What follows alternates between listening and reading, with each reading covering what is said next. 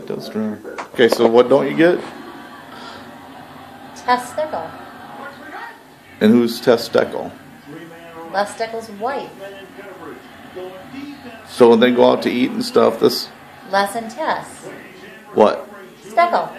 Say it again. Les and Tess Steckel. I'm going to post this on YouTube and I'm going to get so many hits. Not really. So, Les's wife... Is Tess. And her last name is? Steckel. Okay, say her name again. Tess Steckel.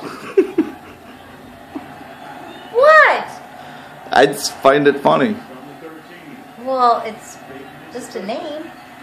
It is.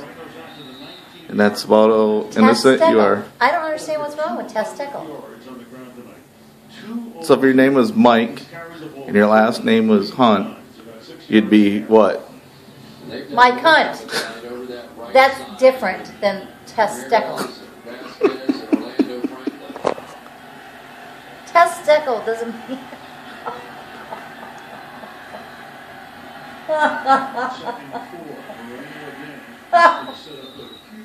Okay, so now are you gonna... Thank you for that image.